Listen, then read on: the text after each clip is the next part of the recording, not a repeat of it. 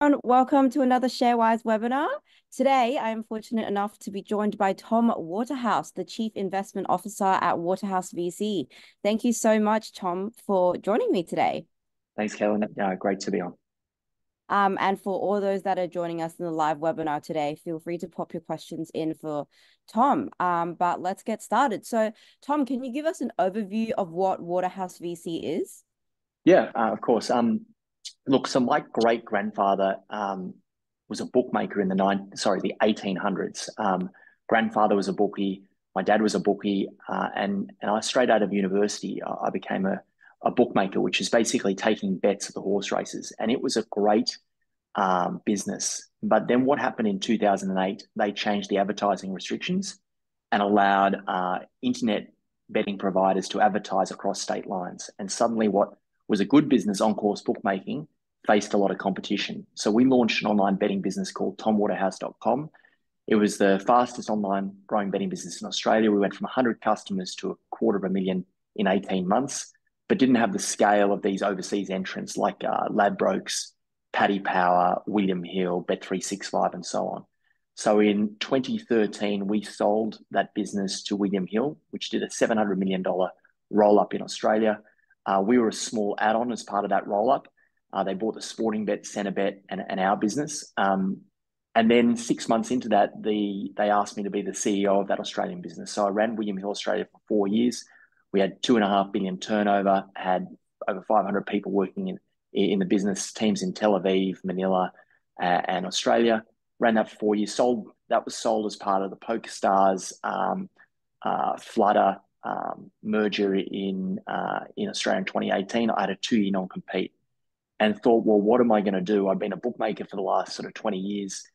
Where's the angle? Where's the edge to try and make a new business? And thought that the interesting part of the gambling or wagering space was on the supplier side.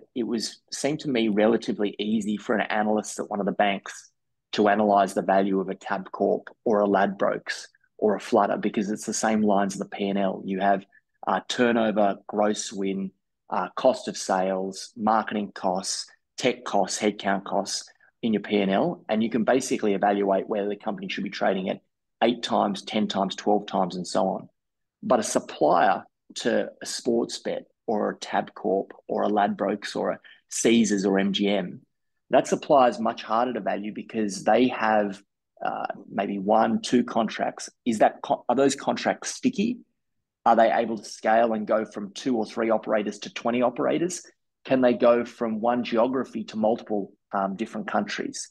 And so got a handful of the best developers that I'd worked with and said, look, let's go and analyze all the tech around the world in the gambling space. And so that started Waterhouse VC coming on 5 years ago. And basically we've built the fund into 3 arms. We focus one on finding suppliers and option deals. And then there's 2 other pillars to it. But I don't know, Caitlin, do you want me to keep describing that or should I break there?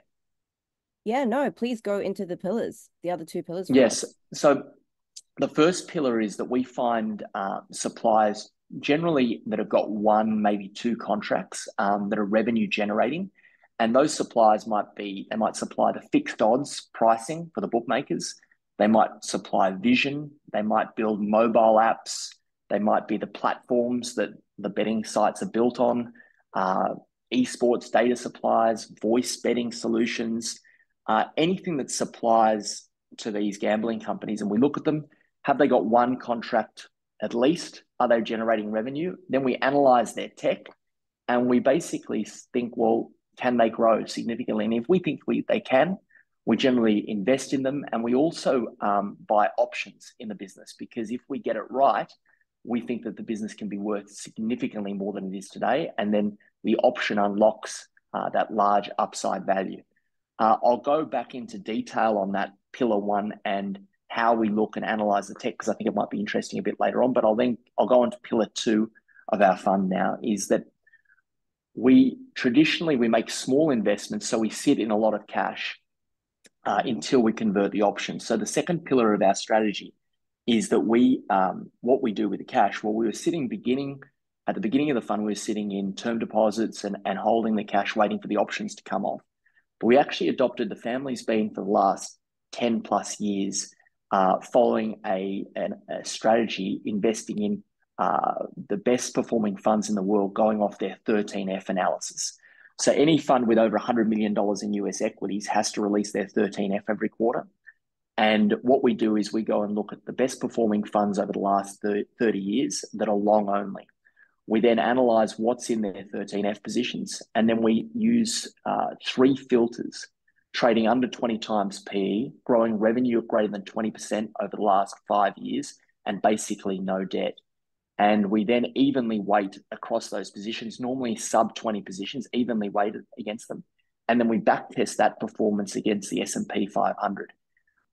Really, we're just trying to hold money to beat the S&P, and obviously beat. I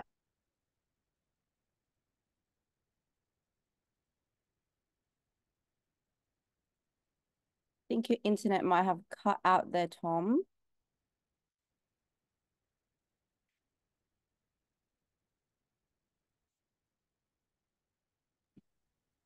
Sorry, Tom, you just cut out there.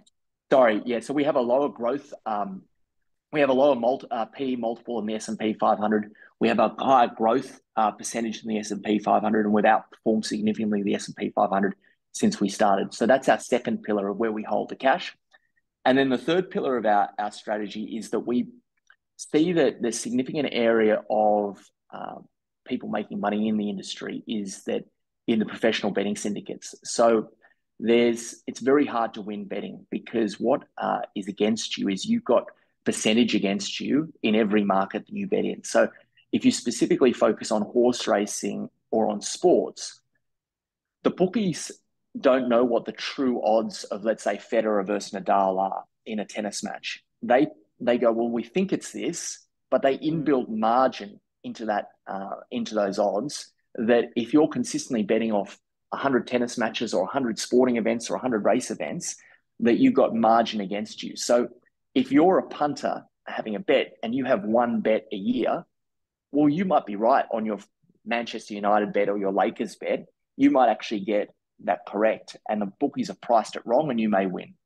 But if you're having on average 60 bets or whatever many bets a week, you're consistently betting with 4%, 6%, in horse racing 10 or 12% against you. And that house edge makes it very difficult for a bettor to beat the bookies. But there's a few super groups that have built statistical models and found a significant edge to bet into this $3 trillion market. And so you see some of the leading groups around the world. Obviously, you see the likes of Tony Bloom, who just got an MBE off the King in England. He owns Brighton Football Club. He runs the largest soccer syndicate in the world. You see, obviously, David Walsh and Gelco. David Walsh owns MoMA Museum. They have the largest horse racing syndicate in the world. The people that are able to build these models and work out the true probability, or what they believe is the true probability of these events happening, are able to beat the bookies and beat the market betting into the pari-mutuel pools and the exchanges. They're very rare. There's only probably 10 to 15 of these super groups around the world. But we were able to invest and option up a leading tennis syndicate, a young guy by the name of Tom Dry.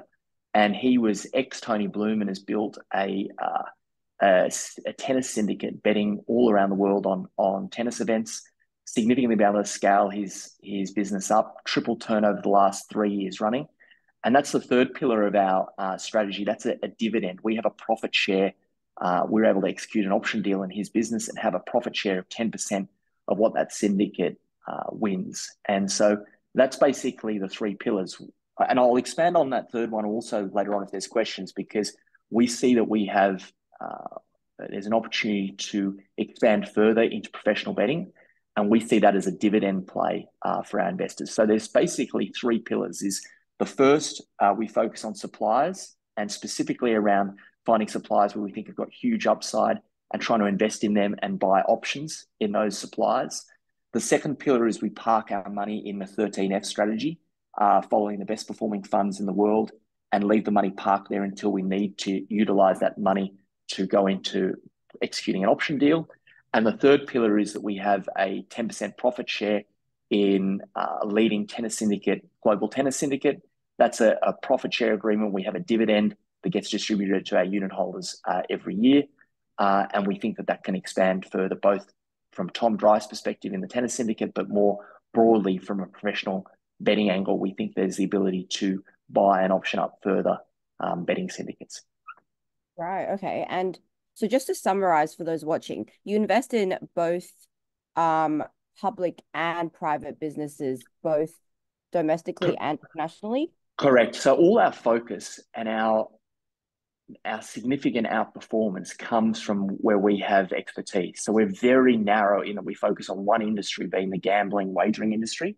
And then within that industry, we focus very narrowly in the specific suppliers to the businesses that we really understand. And to put it in context, it's very narrow what we do, but it's actually quite broad in that the big operators like Tabcorp and Sportsbet and FanDuel and Caesars and MGM, they differentiate on marketing and customer experience, which is really product. And so any one of these organizations might have 500 plus products in their roadmap waiting to deploy to try and differentiate what the user experience is for the customer.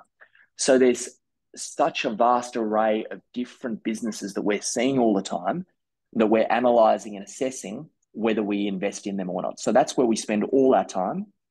We park our money in this strategy. We have two analysts focusing once a quarter on what these 13F positions are. And that's really just a proxy for cash or putting it into the S&P. We think we'll outperform the S&P over the long term with that strategy, but we constantly evaluate and assess whether we continue to do so.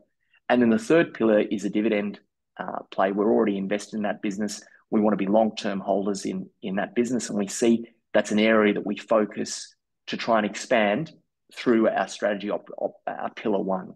Can we get further option deals and investments in betting syndicates? And we spend quite a lot of time on that. I don't know, Caitlin, if there's questions or if you'd like me to go into how we actually analyze the tech of where we make an investment. And I might give a couple of examples if that suits, or there may be questions that you want me to answer. No, I'd love to find out how you conduct due diligence specifically on the companies, and how long does that take approximately per Yeah, so investment? look, my area of expertise is not in understanding code or from a technical background. So I've tried to do coding course for 10 weeks plus, and I can't tell the difference whether something's been coded really well or the technology is great. I understand what operators need, and I can understand if a piece of tech is a good fit for those operators. But really, our real edge comes from our team of developers that basically go and assess, has this been built well? So I'll give you two examples. The first is we invested and optioned up a platform business, a business that, so when I could describe a platform, it's the website and engine that takes the bets and displays all the odds and the CRM and the onboarding of the customer when they go to a website like a Sportsbet or Ladbrokes and so on. So we see these type of businesses all the time, and they all look quite nice, like the same user interface, and it looks fine, but I can't tell technically whether that website's worth 1 million, 5 million, 10 million, 100 million. Yeah.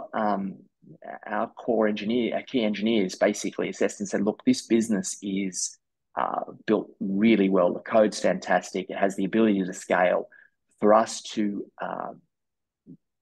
be able to build that would take us 2 years using Australian developers, probably $12 million of development time. We were able to invest in that business with an option at a $1 million valuation, and then sell it $1 million US valuation, then sell it within 7 months for our unit holders at a $23 million valuation, a US dollar valuation. Now that assessment wasn't mine. I don't know whether it's built or not. But really, our engineers and the ability to say, well, look, this is a scalable piece of tech built really well. And then when they've been able to do it, when we then go and say, well, look, we want to sell it in seven months' time, the people doing DD go, actually, this is really a great piece of tech. It saves us multiple years of trying to build it. And that's really our edge of having these key people that are built leading apps, websites for the last 15 plus years in the industry. Um, All right. the other thing that I thought I'd mention, I talk about, Caitlin, how we did some due diligence on an esports data provider. So there's many esports data providers, and we've identified what we thought was the leading one based in Prague. We went and spent time with the team there. We looked at their models. We looked at how they were assessing the data, how they were coming up with their odds for the different esports events. They then said they had unique agreements with the esports providers. We called the groups at League of Legends, Riot Games, and said, look, have they got agreements in place? We then spoke to the bookmakers they supplied the odds to. What's their uptime? What's their service level agreements? Do they keep to them? Are there key man dependencies? We spent multiple phone calls, hours on the phone speaking to their suppliers, who they speak to, looking at their business, looking under the hood, going to their site. And this basically allows us to then assess. And then we speak to all of their competitors in the space. So who are all other esports providers? Who do they see as a threat to their business going forward? Who does it uniquely? And then after we've spoken to them all, spoken to all of the bookmakers that actually take the esports data, speaking to the esports leagues, then go and visit them on site in Prague, analyze, have they got something unique? Then we move forward and go, okay, is it an opportunity for us to invest? Are we getting decent valuation and so on? And that's sort of the rigor that we go into of trying to understand, is this tech unique? Is it scalable? And does it have the ability to go from having one or two contracts to having 20 plus contracts? Okay. And we have a question submitted from Brad here. And he's asked, hi, Tom, how do you see the intersection of crypto and gambling play out? Look, so I'm not a crypto expert at all. What I've seen, which is amazing, is the growth of the crypto operators. So the largest operators in the world now are crypto operators, and they are leading the way in terms of customer engagement. You see the use of stake with Drake, with how they've got their own like channel where you can watch all like different esports and different stuff. So they're really their sponsorships of the F1.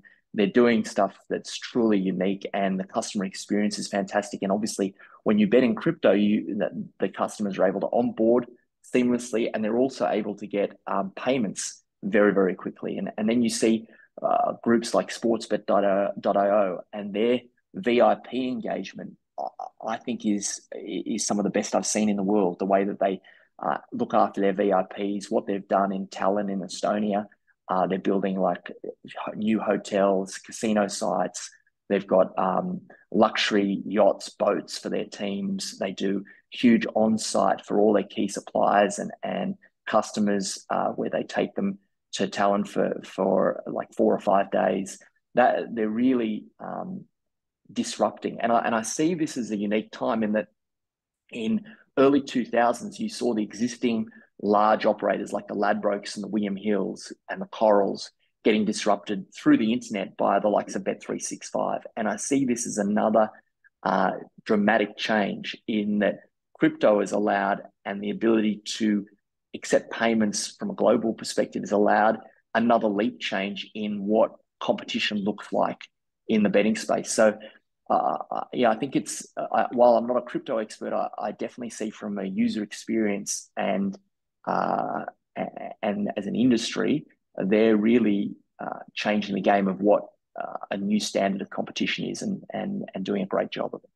I should add, we don't invest in any operators. We only invest in the suppliers, but obviously keep a close eye on what all the key operators around the world are doing. Yeah. Okay. Thank you, Brad, for that question.